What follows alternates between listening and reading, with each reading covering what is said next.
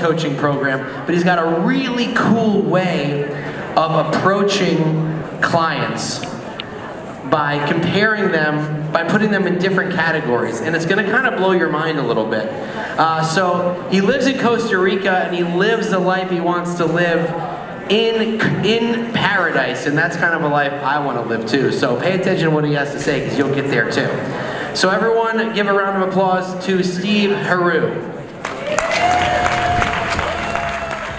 What's up, y'all? Yes, I know it's almost time for the bar. I get it. There's 2 more speakers. Since most of you don't know who I am, just to point out what a great job Noel and Rhett did on videos. Most of my videos include Jack and Coke, vodka sodas, and just in case. Thank you for that. So thanks again, Tristan, Nick, for having me. You're going to hear some things today that you probably have never heard before in the world of sales. And one of the things I'll share with you guys is, if you just keep doing what everybody else is doing for the last 60 years, you're literally going to be in the same place 60 years from now. You've got to think outside the box, and you have to think differently if you want to get different results. And a couple things just to get started, a little bit about me. I'm originally from Boston, so wherever Jeff is, congrats to St. Louis Blues. You won. Thanks. It's hard to ever hear a Boston fan actually give credit and not bitch about winning, right? Every other, championship. So I want to make sure I hit that up with Jeff. Now, this is where I live. And it's funny, I love sharing this because there's so many things you guys see on video, content-wise, that aren't real.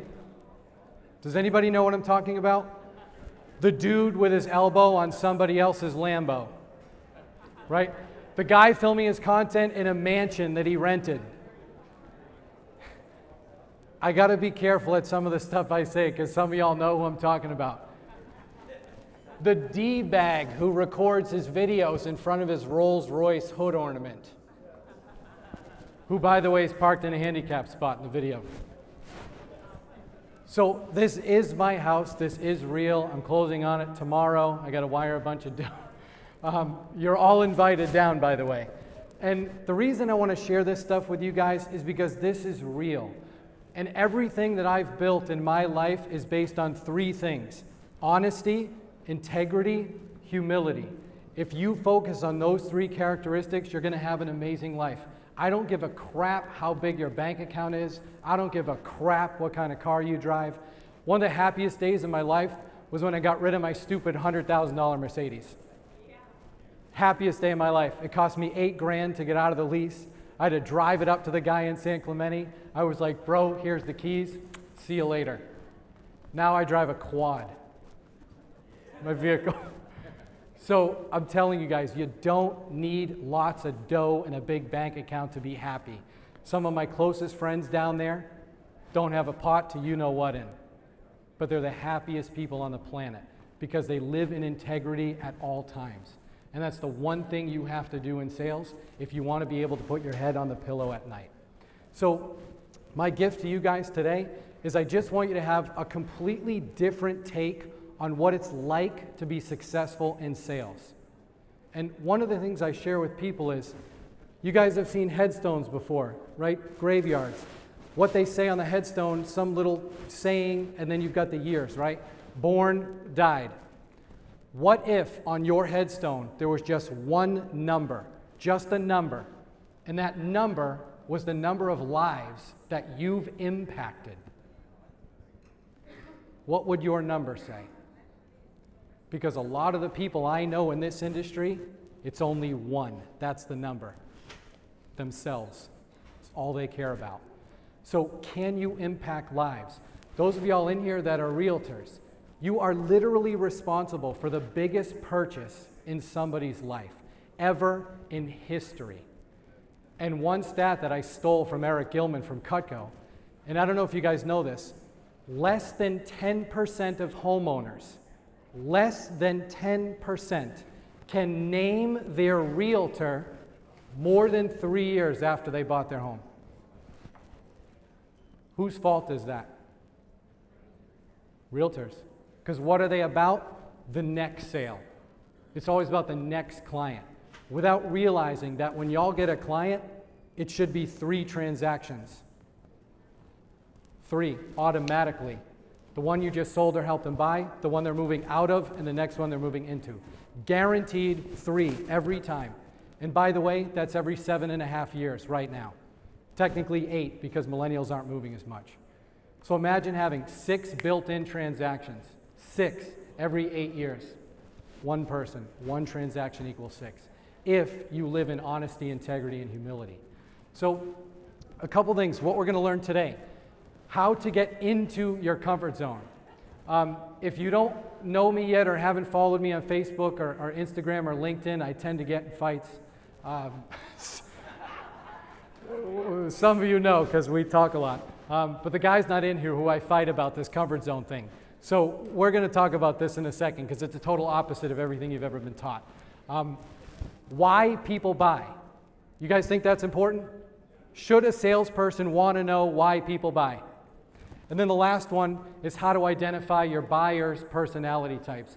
I'm not talking about Myers-Briggs or what their disc profile is. You guys can, that's for the birds, okay? How do they buy? Not what are they like at a party, not what are they going to be like at, how do people buy? And if you know that, you're going to increase your likelihood of making a sale. So, does anyone agree or disagree with this number?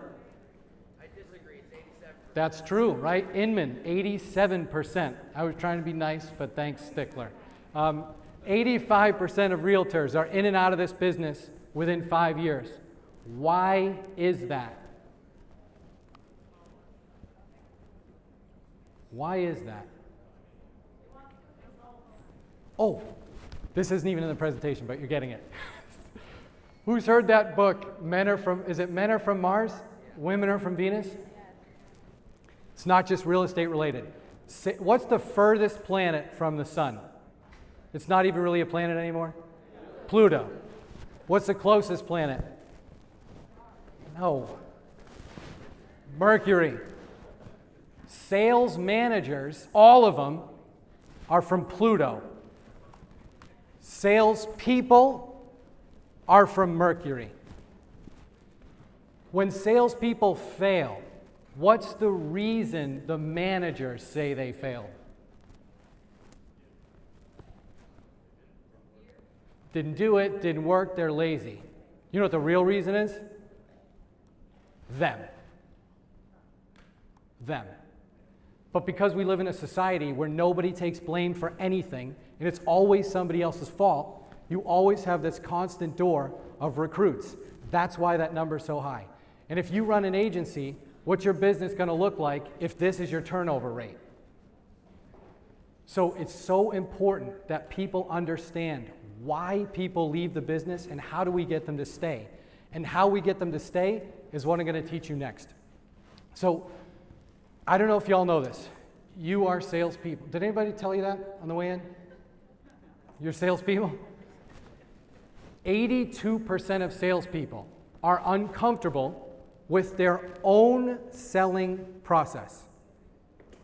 Think about that number.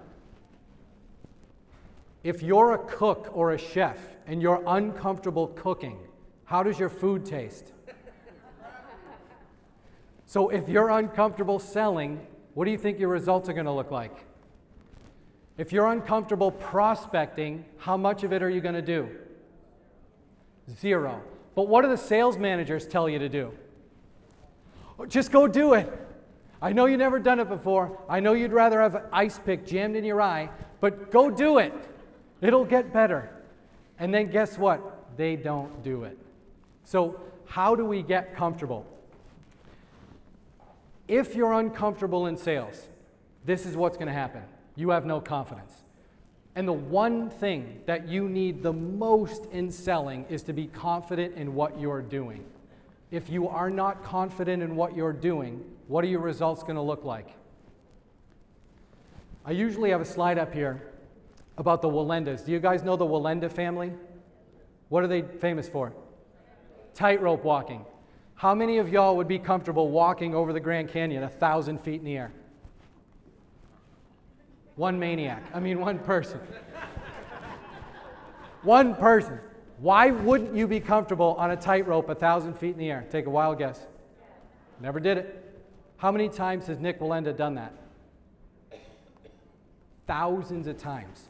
But the first time he walked on a tightrope, how old was he? A couple years old. How high was the tightrope? Right in front of him. They don't just say, hey bro, here's the rope. It's only 1,000 feet. And what happens is, when Nick walks that tightrope, did anybody see him do the Grand Canyon walk? How long did it take him? Does anyone remember? Let's say it's an hour, 1 hour. How much do you think he got paid for that? 100 grand? Who thinks 100 grand an hour is a good rate? Did he get paid 100 grand for that 1 hour? Nope. What did he get paid for? All the practice, all the expertise, all the years. But that rope, that walk, took 1 hour. How much time did his team spend setting up the rope? Longer. They didn't go, try it out. Weeks, months, what were they looking up? Yeah, what about the weather? Wind, bird activity, ladybug counts, barometric pressure. I'm not kidding. They check all that stuff before he gets on the rope. Would you want your team doing that? Yes. Here's what sales managers do. There's the rope. Go ahead. I know you never did sales before, but just go knock on 1,000 doors. It'll be good. We wonder why people fail. If you're not confident on that rope, what happens? You die, right? And that's what happens to people in sales. So if you don't have confidence, you then, of course, will not be consistent. If you're not consistent, you can't win in sales, right? So many great talks today about being consistent, follow up, and those types of things. It's consistency. It's not one-hit wonders. That's what makes people have long careers in sales. Third thing, you'll avoid prospecting. Why do people avoid prospecting? Take a wild guess. They're not what? Comfortable.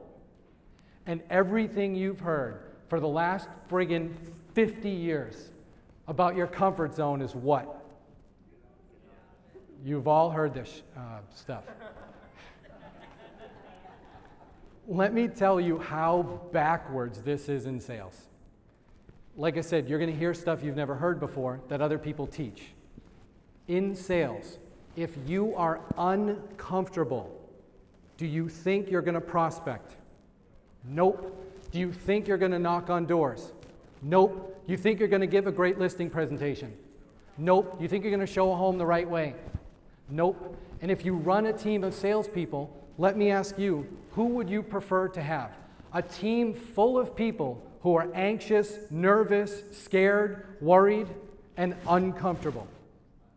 Or would you rather have a team that's confident, skilled, positive, and comfortable? Which one would you rather have? Second one. But we keep teaching people, hey, I don't want you to do what you're comfortable with. I know you love knocking on doors, and I know you'll knock on 1,000 without even me asking you, but why don't you make some calls? Does that make sense to anyone in here? You make people do what they love to do, right? You help them do that. You don't make them do things they don't want to do. Who's the best quarterback in the NFL? Easy, it's Brady. Easy, don't give me the Aaron Rodgers crap. Give me a break, okay? It's Brady and everyone knows it. They don't say, hey, Tom, we know you got the 6 rings and all, and every record. Why don't you go run some routes at wide receiver? How about that? By the way, how'd that work out in the Philly Super Bowl? You help your team do what they're great at. And if they're already good at something and they like to do it, do you have to tell them to do it? Who loves to be micromanaged? Any? Oh, no one. Okay. But so many people still do it because they try to tell people, Oh, this isn't in the presentation either. I'm going to get in trouble. Whatever. What have you been told forever in the history of sales? Sales is a blank game. What a bunch of crap. I can't even tell you how this is so bad. Sales is a numbers game is for people who suck at sales. What are you relying on if you believe that sales is a numbers game? What are you relying on? Hope, luck, prayers, wishes, dreams? Boy, yeah, that's great. Who's ever seen Charles Barkley swing a golf club? You're just laughing. What does it look like? Who's never seen him swing a golf club? Who's ever seen a baby giraffe try to stand up? Looks like that. Okay. Charles Barkley has been playing golf for 30 years. He sucks more now than he did 30 years ago. Charles Barkley has hit probably 1 million golf balls. He still sucks. Why? What do you think he hasn't changed in 30 years? His swing. But it's a numbers game, right?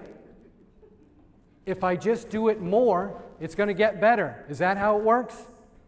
Wrong. Sales is a skills game. And once you learn to do it right the first time, and it takes some time, you benefit the rest of your life. If he actually fixed his swing, he might enjoy playing golf, not shooting 167 every time. Okay? So we've heard all this stuff about getting out of your comfort zone. You have to get in it.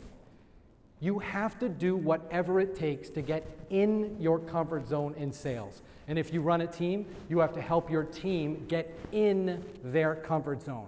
If you keep forcing them to do things they don't want, don't like, don't know, don't feel like they want to do, you're not going to have long-term success. So I've got to be careful with the words because I got in trouble for swearing a couple months ago. So now I have to use emojis. Okay? You know who you are if you're in the audience. So you happy now?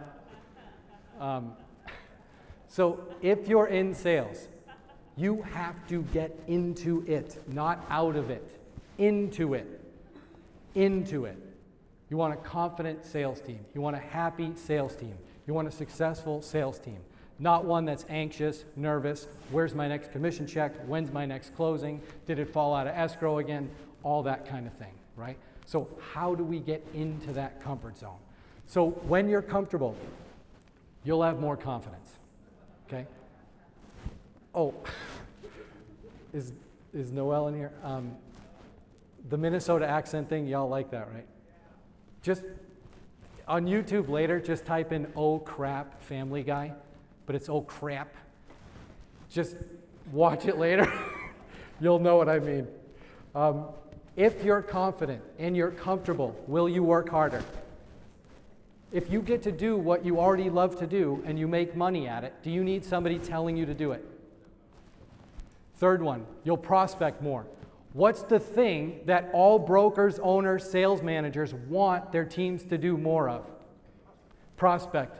But they do the opposite, right? They micromanage people and they make them prospect by threatening them. You're not going to have any money. Is this you wanted to work, now you're lazy. All the condescending things that I'm sure people really enjoy about their sales manager. Fourth one, you'll sell more homes. Okay. Another fight. Sorry, another fight I got into. Who knows what ABC is? Oh, you all know this stuff. Okay. When did that come out? Does anyone know? When did Glengarry Glen Ross come out? 92. 1992, right? Can you guys do me a favor, take your beepers out? Oh, we don't use beepers. Why don't we use beepers? They're obsolete. Why are we using this crap, this old school garbage about always be closing? I put this post up on LinkedIn about a year ago on a rant because somebody tried to use it on me. It got like 170,000 views. Like 4,000 people in Adelaide, Australia know who I am, okay? Because of this post. You should have seen the messages. Can you please talk to my manager? Can I give you my husband's phone number? Right, all this stuff, right, about this ABC garbage. If you believe in this, always be closing, you're always going to be chasing prospects. Always. You're always going to be chasing the next sale. You're never, ever going to have a business that just comes to you. You'll never have people just reach out and say, hey, I told these 3 people about you, they're going to be calling. Right? You have to be connecting. Always be connecting. That's what it's about. What can you do to help other people? Right? If you just have that heart, be heart-centered, connect as many people as you can, everything will come back to you. Okay? So let's jump into the 4 buyer types. And I don't know if y'all know this, but there's a lot of these, right? One of the gentlemen in the back was saying, I could give you 100 mistakes I made. But what do you think the biggest mistake, not agents, but salespeople make is? What is the biggest mistake they make? That's a good one. That's a good one. One more.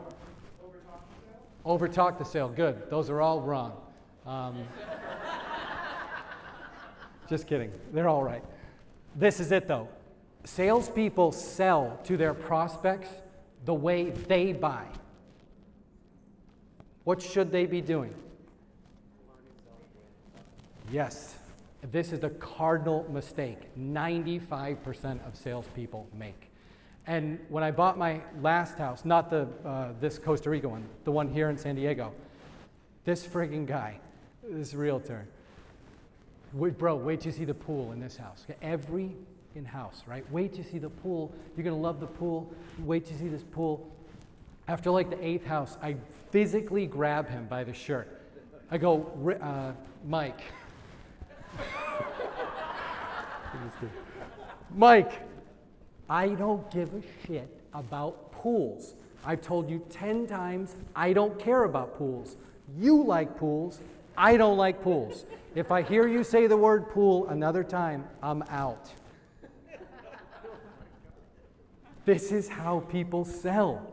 You ever you talk to somebody that tries to convince you something they do that you just don't like to do? Like a particular music, right? Like country music, right? Or lobster, okay? Something like that. They shove it down your throat, right? Nickelback, right? No, trust me, they're good. Just listen to a couple songs, right? You can't force people to like what you like. Everybody with me? Once you understand this in sales, it's going to be so much easier for you. Because you just have to appeal to what they like. Who cares what you like? Everybody with me? And when it comes to showing homes, it's really important you all understand this. So the first buyer type is what? What is that? Wrong, because I got reamed for this. Yes. Say it out loud. Lioness. Happy, ladies? I got reamed for calling this a lion, okay? So the first buyer type is a lion or lioness, okay? And so how you recognize a lion or lioness, it's very simple. These are the A personality types, okay?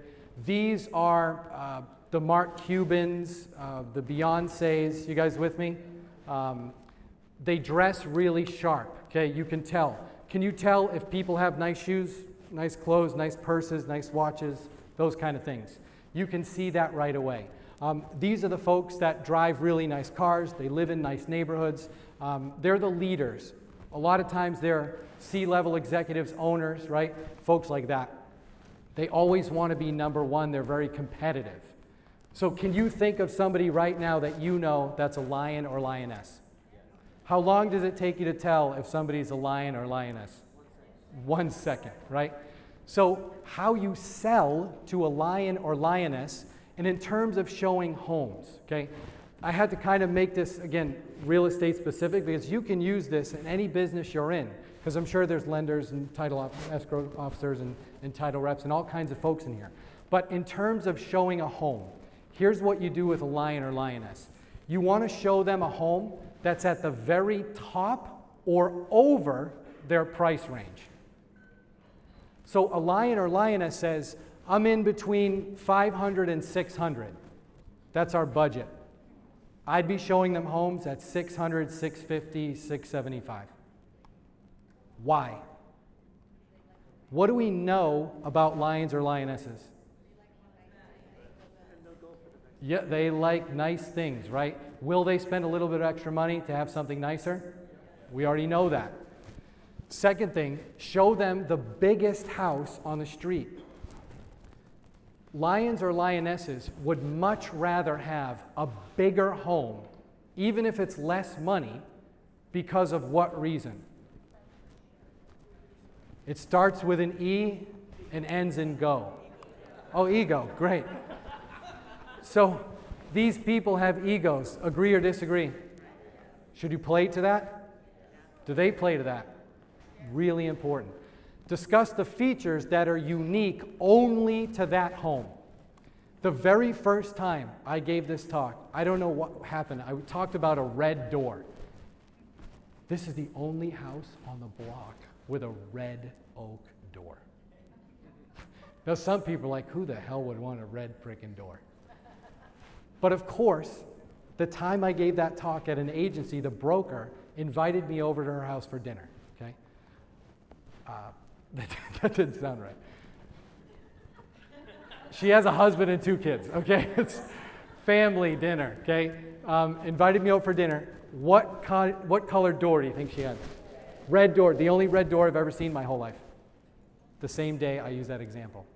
But lions and lionesses will buy something specifically because that's the only house that has that. You guys know the bonus room thing? Hey, there's a bonus room in this house. Wait till you see this. Look at how much stuff you can put in here. It's the only house with a bonus room. And they'll buy it because it's unique and they're the only ones that have it. Last one, and this is a little bit next level.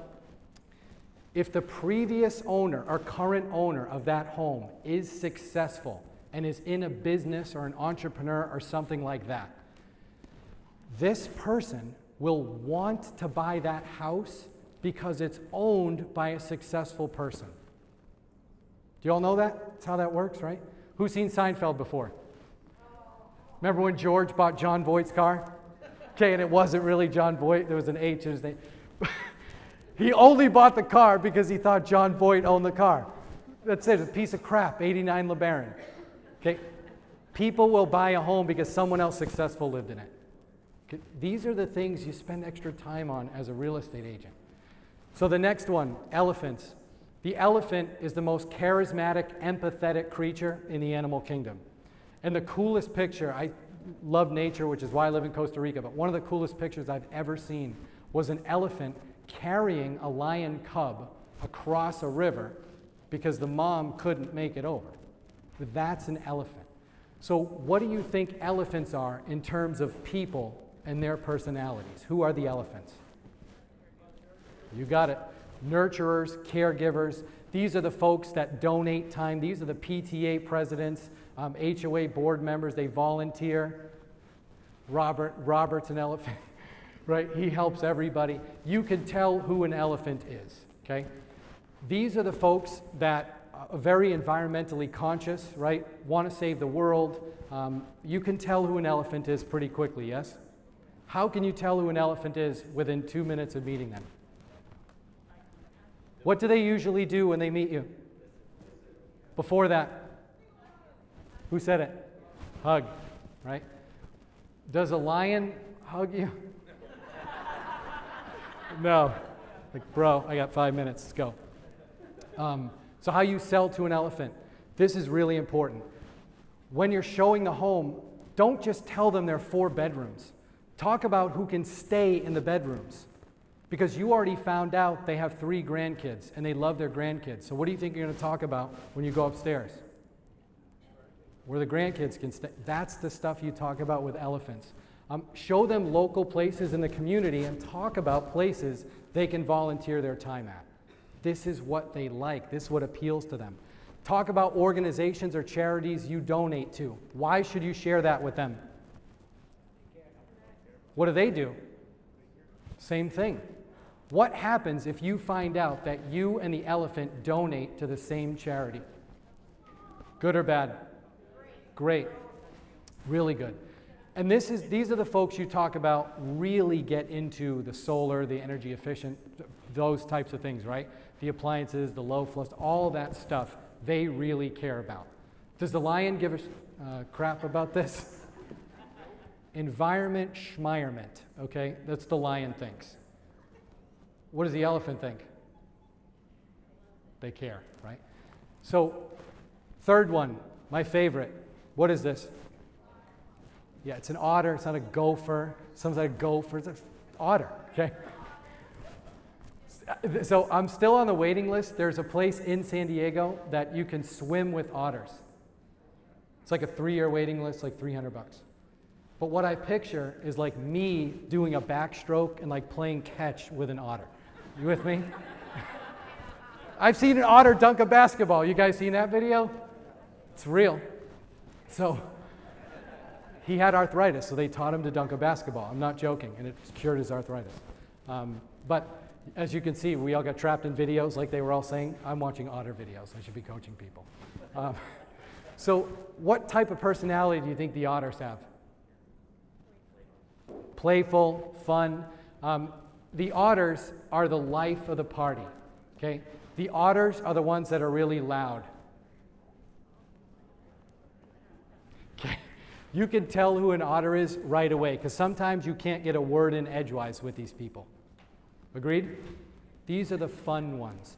These are the folks that love to entertain. These are the neighbors that have the block parties. You with me? Does a lion have a block party? No, it's get off my lawn. You get the difference? So, with otters, this one's, again, another next level thing. But if I were a realtor, which I'm not, if I was a realtor and I was showing homes to an otter, here's what I would do. I'd go to the neighborhood an hour early, and I would knock on every single door within a half a mile until I found another what? Otter. And if you find an otter that's on that street, and you let that otter know you're going to be showing the home across the street, what does the otter want? Another great neighbor. You with me? So the otter is going to do what to help you? Sell the house. So if I'm showing homes to an otter, I'm going to bring the otter. I'm bringing my buyer to meet that person before they ever see the house. What do you think happens when two otters meet? Move your next appointment, call your wife, you ain't gonna be home for a while, okay? Because what happens is, what do you think the otter does when she or he meets another otter? Come on in. I just made mimosas, whatever you with me? You'll be in that house for an hour. Now, your buyer has not even seen the house yet. How do they feel? Good. It's much more likely that people, otters, want to be around other otters than they care about the exact house. You follow? This is the stuff, bless you, that matters. Show the otters the fun parts of the neighborhood. Remember we talked with the elephants, we show them the places they can volunteer. The otters, you want to show them the fun stuff, right? Do you know whether or not somebody drinks or not? Can you tell? I can tell. There's a few of you shaking, checking your watch. Okay? But you can tell, okay? So if you know that, what do you think you could point out about the neighborhood? Where the bars are, right? Bro, you could limp home from here, dude. It's like a quarter mile. Not that I know from experience, but, okay? That's who people buy from. People that are real, okay? And be energetic, be fun. They don't care about comps, okay? Stop with the comps. Stop. They don't care. They don't care about square footage. They don't care about the price. They don't care about that. What do they care about? When you talk about the kitchen, you talk about the counter, you let them know that they can fit 12 margaritas on that bad boy. Okay? If there's a hot tub, you talk about how many people can fit in the hot tub. That's the stuff you talk about with otters because that's what they care about. That's what their home is for entertaining, not for stature, okay? Fourth one, owl. What do you think the owl represents? Thinkers, wisdom, right? All that kind of stuff. These are the detail-oriented folks. So the owls love numbers. Who do you think cares about comps? These gals and guys, right? What are the job titles of otters? What do you think? Accountants, good. What else? Engineers, good, right? The numbers folks, okay? So the owls dress in basic colors, right? They're not the bright color folks. These are the basic color guys and gals. Do owls ask questions? How many? Do owls act slowly? How slowly? So here's how you sell and show a house to an owl. These are the folks you have to focus on the numbers with. So who in here would say that they're not a numbers person? Who are the people that say, it's early, I can't do math before 9? Don't raise your hand. You've heard. Okay. It's harder for those folks to relate to an owl. Why? Because what do they hate? Numbers. And what does an owl love? So what do you have to do for just a little bit of time? Not hate what? Numbers. And if you tell an owl, oh, you know, I hate numbers. Do real estate agents do this? All the time, right? So you don't have to change who you are, but you better know your numbers. When I go to caravans, people do their listing presentation. I swear to you, I swear to God, 15% of the time, Sandra can speak to this. Somebody yells out, what's the address? I'm sorry, you just gave a listing presentation. You didn't give the address? What's the price? You didn't give the price. That's kind of important. Would you agree? You can't be like that when you're showing a house to an owl. You guys with me? You can't you can't say, oh, I think it's 1,700 square feet. No, maybe it's 2,700. You lose. You lose. You just have to prepare. You don't have to like numbers. You just have to know them for a couple hours. Everybody with me? The owl doesn't care about the feel of the home. Who cares about the feel? Otters. So the otter walks in the house and goes, this is it. Right? That's what the otters do. The owl walks in and goes, it doesn't look like it's 12 by 12. It's 12 by 11 and a half. No, this isn't the right one. That's what owls do. So you have to understand, you got to be patient with owls. Everybody okay with that? If you have to show an owl 47 homes before they buy, will you still do it? Most people say no. What do you think you should say? Yes, who gives a crap how many homes you show them? If they become a client, are owls loyal? More loyal than anyone else. And do you know why? Because they did all the math, they did all the numbers, they looked you up, they know your firstborn child, they know all of it, okay, before you even get there. So you have to be really patient with these folks. So one thing that I throw in with owls, and I don't care what business you're in sales, you have to break down their wall. What does an owl think about salespeople? They're pushy. Yeah, they hate them, right? This. So what you need to say to an owl in any sales situation, something like, hey Mike, I just want you to know, in no way today are we going to be making a decision on a home. Okay, I really need to understand what you're looking for, what's really in your price range, what your market, all that's your neighborhood, all that kind of stuff. And if we have to look at 100 homes, hey, I'm ready. But just know we're not going to be writing any offers. We're not going to do any of that stuff. Is that okay? What do you think the owl now feels? Understood? And they don't feel what? Pressure, right? This stuff matters. But what happens is, as a salesperson, we typically are one of these animals. Could you agree? Do you all know who you are primarily right now? So what style do you think you sell in? That style. There's 4. You're 1 out of 4. What's your likelihood of relating to somebody if you sell like that all the time? 1 out of 4. You got to sell the way people buy. You don't have to change your personality, right? You just have to change your language, okay? So what animal should you be?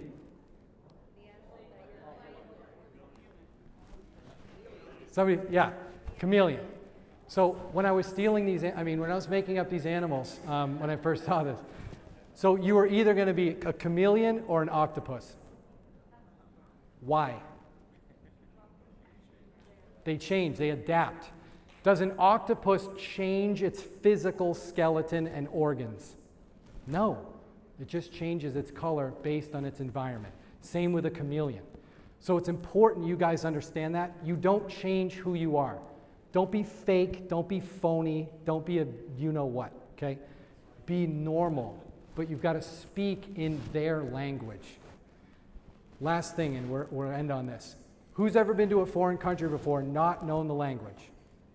So you ask for a water, right? And they don't know what you're talking about. And then you go, no, water. You know, water? How about you learn the word for water that they speak in? Would that be helpful? That's what people do in sales all the time. They just say water, water, water, and you're not even speaking their language, okay? So that's me. That's my info. That's my Instagram. Hopefully y'all will follow me. I'll be over 50 by the end of today. Just kidding. But yeah, if you have questions about anything I do, again, please reach out. Please connect. Remember, most important takeaway from today, Jack and Diet, vodka soda. See you guys at the bar. Thanks, y'all.